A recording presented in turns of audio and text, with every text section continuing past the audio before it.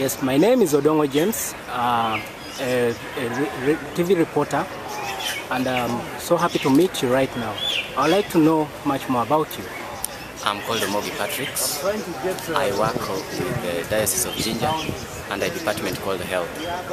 Diocese of Jinja is situated in eastern part of Uganda. And what we at the Department of Health are currently doing is that we are implementing two activities. One is a sub-component of the other one. We are implementing a performance-based financing where the health facilities have the opportunity of getting the money, and out of that we set for them targets and we want them to reach the targets. In order for them to reach the targets and improve on the service delivery, we also brought in a component of ICT.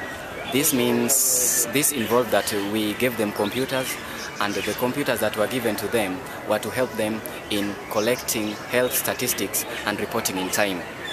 Therefore, we did this to our own, the private not-for-profit called the PNFP facilities, and at the same time we did for district local government of Kamuli district. Yeah. Oh yeah, thank you so much. Yeah. I believe we have two different people here. We have people from the side of education, and we have people from the health sector. Yeah. As you very well know that you come from the health sector, yeah. And we are having a number of good things that we are gaining from this workshop. Yeah. What would you really share with people about this important web design development workshop? Actually, I say that this training, the workshop that has been organized, has been timely because our organization is in the process of developing our own website. We want to make the world come to know of what activities that we are performing in the grounds. And I'm seeing that after this, we are going to really be visible in the global line. And the activities that we are going to be performed, we think that, I believe that after this, we are going to be updating our site time and again.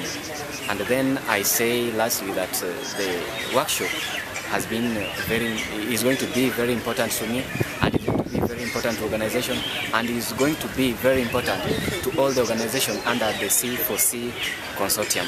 Oh yeah, thank you so much.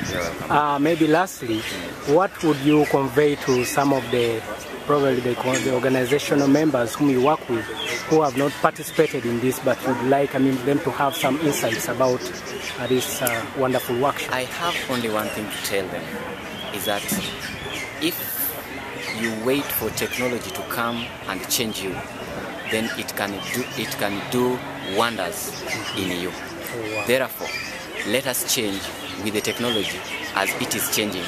Because if we don't change, if we become rigid, if we want to maintain the status quo, then it is going to be very hard for us to compete in this digital world. Thank you so much for your time. You're welcome. Yeah.